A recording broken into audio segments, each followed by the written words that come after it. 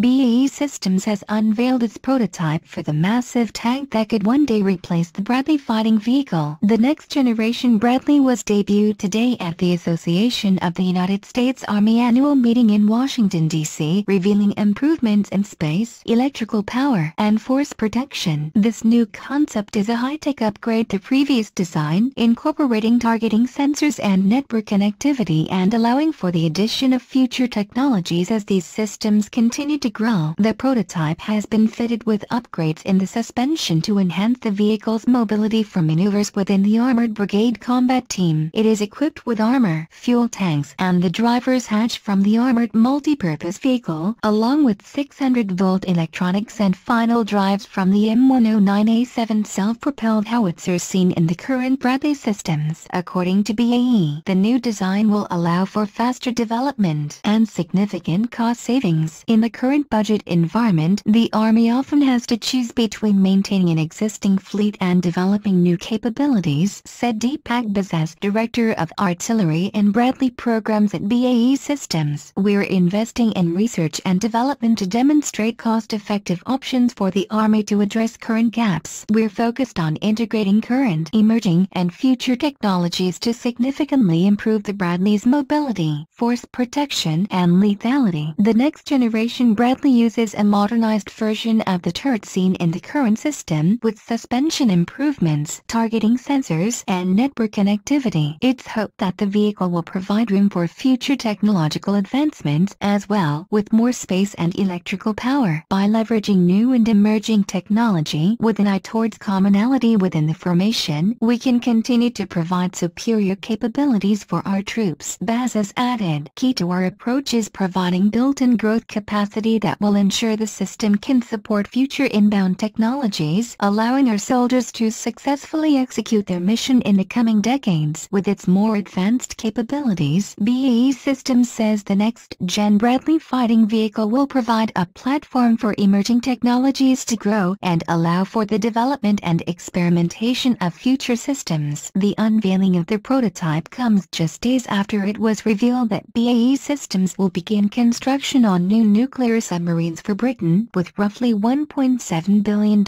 of investment from the British Ministry of Defence. It's estimated that the first of these submarines will be deployed in the 2030s.